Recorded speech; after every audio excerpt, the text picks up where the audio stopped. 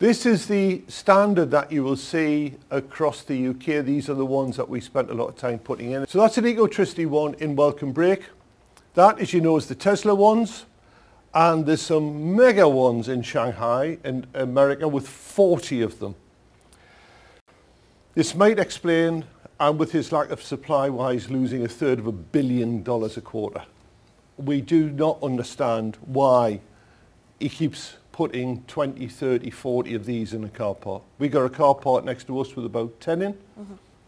I don't know who uses them, and they've been there years.